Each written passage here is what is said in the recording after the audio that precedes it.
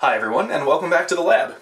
In this video, you'll notice I'm not starting at the whiteboard like I usually do because this video really isn't about a chemical reaction, and so there's not really a lot of theory that I need to go into. In fact, this video is the first in a series of videos I'm making about some various interesting pieces of glassware I've picked up over the years while practicing chemistry, some of which I've not found a use for yet, or some just don't have many practical uses in the modern laboratory anymore. And this here is a prime example. In fact, this piece here is what's known as a drying pistol. And you can see it's vaguely pistol shaped, right? This would be the handle, and you might shoot it like this, right? If you were to overlay it with a pistol, something like that, right? Or like an old-timey one, I guess. Maybe that's why it's called that, because these were really popular around the turn of the century when glass techniques were not sophisticated enough to blow something as large as, say, a big vacuum desiccator. And that's exactly what this is. It's essentially a jacketed vacuum desiccator, which you can heat using the jacket. Now, it's a really interesting design. You have this piece here, which is essentially like a test tube inside a test tube, right? It's just one big open piece of glass, except it's got this jacket around it. And that jacket is fed and drained by these two arms right here. And so what you can do is you set this on top of a boiling pot, and say you can boil water or something, and the steam will rise up through here and heat the contents of this without actually touching them, right? So it's just heating that inner tube. And then you connect the condenser to this, this joint right here. The condenser would return that liquid back into the boiling pot, and you essentially just reflux through this thing, and it would keep whatever's in here at a constant temperature. And that's important for reasons I'll get to in a minute. The second half here is what contains the desiccant, and it's got this kind of bulbous shape to keep the reactant, or the product that you're trying to dry, I guess, separate from the desiccant, right? You don't want the two to touch because you'll contaminate it. So you'd fill this bulb with desiccant down here, and then you'd use this arm here, complete with a stopcock, to draw a vacuum on the whole thing. And the vacuum will help pull solvent or water or something else that's lower boiling out of whatever you happen to have loaded in the chamber. So together, it would look something like this. The compound I've chosen to dehydrate today is called citric acid, and I've chosen this for a few reasons. Citric acid, if you don't know, is a common food additive. It's used to make candies and things tart or more sour, and its name comes from citrus, which is it's the fruits. You know, citrus fruits are where it was first isolated, and it's largely responsible for the tartness or the sourness of lots of citrus fruits like lemons, limes, oranges, grapefruits, all that. So citric acid is commercially sold as the monohydrate, as you see here, and there's a very good reason for that. It's because the monohydrate is a stable hydrate of citric acid, and it's stable across a wide range of humidities. If you were to, say, use anhydrous citric acid in a candy factory, you'd have all sorts of problems with the humidity in the air being absorbed by the citric acid, which would, number one, throw off any weight measurements you might be using to put into the candy. And number two, it would cause huge clogging problems with your machines. This would cake into a solid brick, and it'd be really, really hard to manufacture on any continuous basis, that's for sure. So citric acid can be dehydrated to the anhydrous state for, say, a chemical application where your reaction needs to have as little water as possible. And those reactions do exist, and it might do some, I don't know, but definitely not in this video. So citric acid, we're going to dehydrate this today using the drying pistol because it happens to be perfect for that. So what we'll do is we'll load desiccant into the drying pistol. In this case, we'll use some anhydrous calcium chloride. We'll load the citric acid into the chamber here, and then we'll pick an appropriate liquid to boil through this jacket right here to heat the citric acid to the right temperature. Now, according to my literature, citric acid can be dehydrated at as low as 50 degrees Celsius. Somewhere between 40 and 50 is where it starts, or somewhere around 40 is where it starts losing its water, and around 50 it's fully dehydrated. So we need to pick something that we can boil through here that has a boiling point of right around 50 degrees Celsius. The closest thing I happen to have in the lab is acetone, which has a convenient boiling point of 56 degrees Celsius, which I think is perfect for this application. So what we'll do is we'll set this up. We'll get a boiling pot full of acetone. We'll start boiling it through here. We'll have citric acid added to the tube, and the desiccant in the desiccant area. We'll pull a vacuum on this and dry out some citric acid. Why not?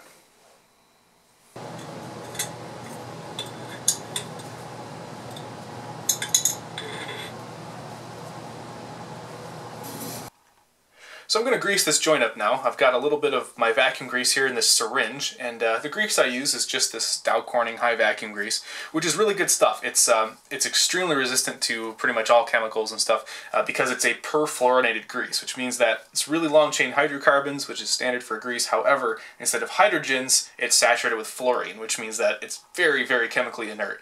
It also makes it have an extremely high boiling point and a very, very low vapor pressure, which means that even in a very strong vacuum, this isn't going to evaporate, or at least not to any appreciable extent, which is good for high vacuum systems. This stuff is kind of expensive, but as you can see, I've used almost none of this in, 8 years that I've had it, so it's good stuff. Buy yourself a tube, invest in it. I figured I'd talk about it since this series is about glass anyway, but anyway, to properly grease a joint, you really don't need much at all. I just basically push on the syringe a little bit while dragging it across the surface, and you can kind of tell where it starts to come out like that. And maybe we'll do, since this is a big joint, this is 40-35, we'll do maybe like 3 of these going around. There's almost no thickness of grease on this, just enough. And then we'll go ahead and take the female joint, and we'll put it on, and you can see where the grease is spreading out. And if we just rotate this, there we go. And you can see that joint is almost completely perfectly greased. And there's just this band here where it's not greased, which is what we want, because that grease, if grease gets past that band, it's going to contaminate our product. Now, not necessarily in this setup because there's no liquids flowing past this, but just as general practice. So you can see that's very well greased and ready for vacuum now. I've done the same thing with the stopcock, same process. You just undo this clip, the stopcock pulls off, and you can grease that up. Anyway, I'm going to get the desiccant in here now, and we can close this up, pour the acetone in it, and get it started. Another point I'd like to mention is getting powder into greased joints and past greased joints. So when these joints are greased and they're put together, you don't want to have any dust or any powder or any chemicals between the two because it'll break the seal.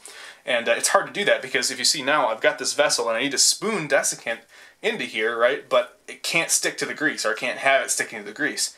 Now, on the other side, I couldn't have just put the desiccant in there first and then greased it because I need to rotate this around in order to get the grease evenly smeared. So how do you get powder into a vessel that has a pre-greased joint? And this is very important when you're dealing with vacuum chemistry, especially like vacuum distillations or at least lowered pressure distillations, things like that. So what you need to do is invest in one of these.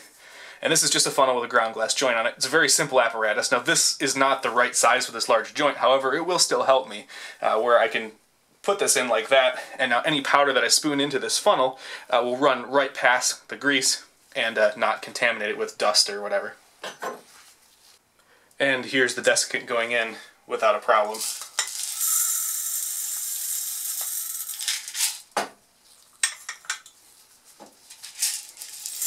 The other neat thing too is that if the joints are the same size, you can use a Keck clip and clip them together so that you don't have to deal with things flopping around.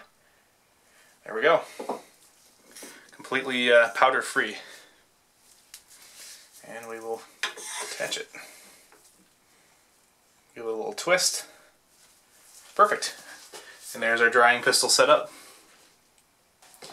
We can also use the same funnel up at the top because I didn't put acetone into the setup before we started. I could put the funnel up there and pour the acetone straight down through the condenser. Oops, I'm getting it everywhere.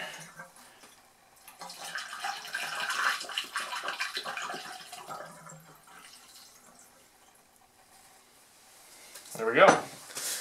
And you can see that ran down past this tube here, and it is now in there. And we can, I'm actually going to give this a minute because I need to wait for the little acetone spill I had here to evaporate before I turn on this burner or use any electronics or something around here, because it could, it's obviously a grave fire hazard at the moment. But yeah, as soon as that evaporates, then we can go ahead and proceed. Alright, you'll have to forgive the old fume hood sound, but I've got it on to pull the acetone vapors out of the room. So you saw we charged the setup. The acetone is now evaporated, so I can go ahead and turn on the heat here, and we'll start boiling that acetone and again refluxing it through this setup and heating our citric acid. Now I'll also put this under vacuum right now. One thing I'd like to note too is that this joint I would normally, since this is a pretty fragile piece of apparatus, as you can see, I would normally have used a cat clip on this joint, but the thing is, I don't have any other apparatus that's in 4035, and so I don't have any 4035 cat clips, and I'm not about to spend, you know, 20 bucks or something trying to get a bunch here just for this. But once I put this under vacuum, you'll notice that it'll suck these two pieces together, and that won't really matter anyway. So let me just hook this up. This is my vacuum line. You'll have to excuse me because it's kind of loud. I'm using the water aspirator located right here in my sink. It runs through this line right here. This is the vacuum line. Anyway, you can see it's hooked up at this valve here, which I'll open. And now this is connected to the system. I also have a vacuum gauge over there, which we can use to gauge the vacuum in the system when I shut it off. So I'll actually look at that. Okay, let's try this.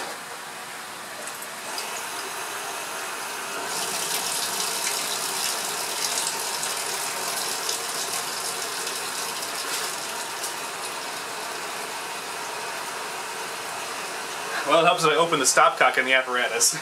So you can see we're under vacuum. There's not really anything to look at now, but the stopcock is not open. So when I open this it'll suck the air out of this apparatus here, and you'll see this gauge jump a little bit and then fall back down. So here we go, opening it slowly.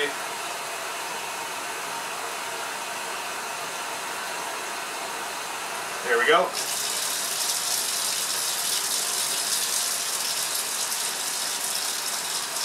Fully open now, and you can see we're slowly, it's a much bigger volume to pump down, but we are pumping that apparatus down.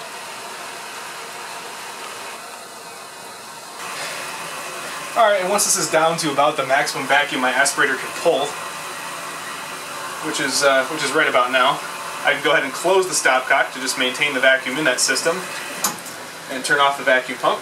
Make sure there's no backflow, and yeah, we can just leave it like this, and then periodically I can check the vacuum in here by turning the vacuum system up to maximum vacuum and just cracking the stopcock to see if we've lost any vacuum pressure in there, which we will as the water starts to come out. And as you can see, those are sucked together nice and tight. There's still a nice band here of grease-free joint, which is good. It means we're not going to get any contamination. And you can see the contact surfaces there are really, really transparent. Perfect.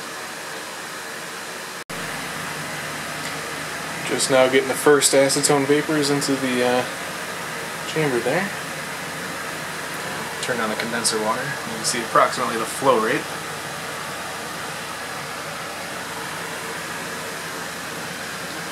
Boiling more vigorously now.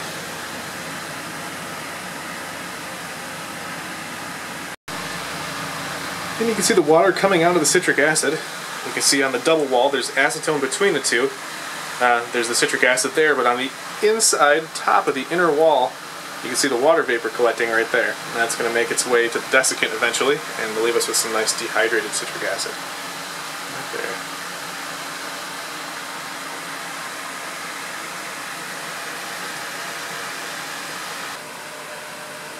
Well, I've been refluxing this for approximately 25 minutes, and I just checked the vacuum. Unfortunately, I did it off camera, but it is holding a vacuum, so that's good, and it means that we're essentially at an equilibrium between the desiccant and the water vapor in there, and that there's not really much air in the way anymore.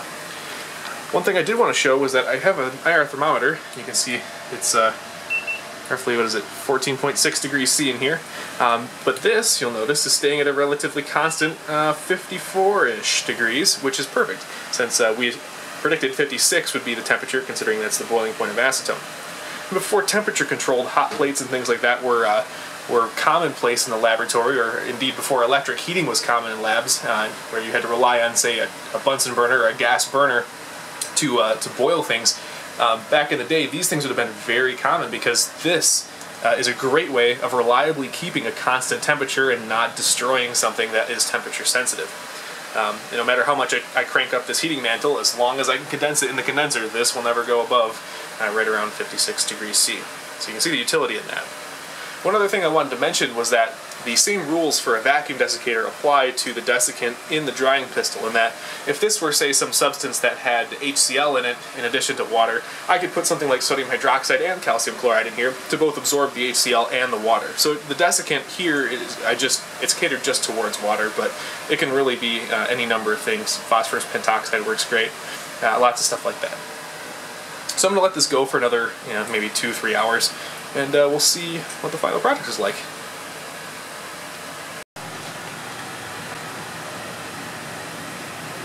Okay, it's been several hours, and still refluxing at a decent rate. We haven't lost much acetone, which isn't surprising considering it's basically condensing right there. Really nowhere else. It's not even the first bubble of the condenser there. Our vacuum is still good. I just checked it at the aspirator. It's a little less because I'm on a well, and my well pump doesn't kick on until like, I think it's 35 psi, and stops at 60. So depending on when you get it, you get a different vacuum. So you see here, okay, it just ran, so we got a decent vacuum when we open the line, and then we'll open the apparatus right now.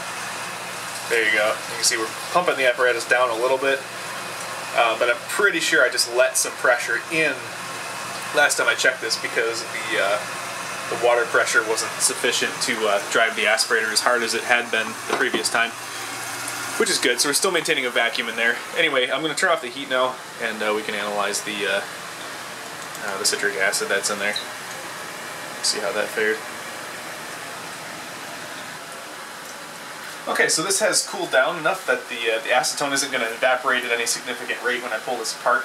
I'm first going to equalize this with atmospheric, and then remove this, and then we can go ahead and disassemble this stuff here, and we'll dump the citric acid out and see if it's changed consistency. And again, normally we'd have weighed it before and after, but in this case, we're not actually using it for anything, so it's more just an example of how the glassware is used rather than an actual application of it. Well, that's good. So there was vacuum in the line here, and now let's see if there's a hiss when I open this stopcock. Yep, and we are now equalized, so I can rotate that off. Now drain the condenser. Let's see here, I'll just first turn off the water to it, and then just pull this line off and let it drain into the sink. You can see the bottom of it.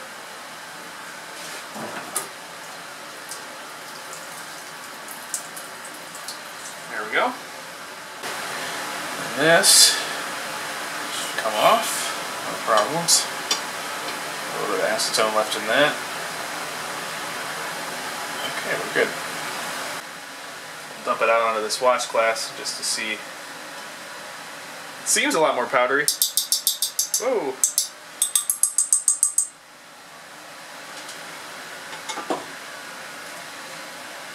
Well, there we go. So it's the clumps are definitely basically just disintegrating. They used to be pretty hard when I pulled it out of the jar there, so it's definitely lost some water. It seems a lot more free-flowing than it was. I don't know, but again, we didn't really do a quantitative analysis here. It's more just qualitative, again, as a demonstration of the glassware. Well, that about wraps it up for the drying pistol video. If I could find an experiment that actually requires this specific piece of apparatus to do, I will try and do that experiment. But I cannot think of anything off the top of my head that I would actually use this drying pistol for other than this demonstration. I mean, it's really an antiquated piece of apparatus, more of a part of history than anything, and it's not particularly efficient at anything it does. I mean, for instance, if I was going to dry this citric acid, normally I would do what I did in a previous video with refluxing toluene and a Dean Stark trap. It's much better, it's scalable, you can keep track of progress based on how much water was collected and stuff, so even though this does have a piece of, place in history, I guess, it doesn't really have much use in the modern lab, and I just picked it up, honestly, because the price was right and I thought it was neat. Anyway, if you liked watching this video as much as I liked making it, please press the like button. If you want to see more of these videos, please press the subscribe button. If you feel like donating to my channel, I do have a Patreon page. I'll put a link in the description. I don't collect Patreon money on every video I make, just the ones that tend to cost me a bunch of money. I try and make my lab break even, but I really don't need to make a profit. So if you feel like donating $1 or so, thank you very much. That'd be great. If not, enjoy watching, and I'll see you in the future. Thanks for watching.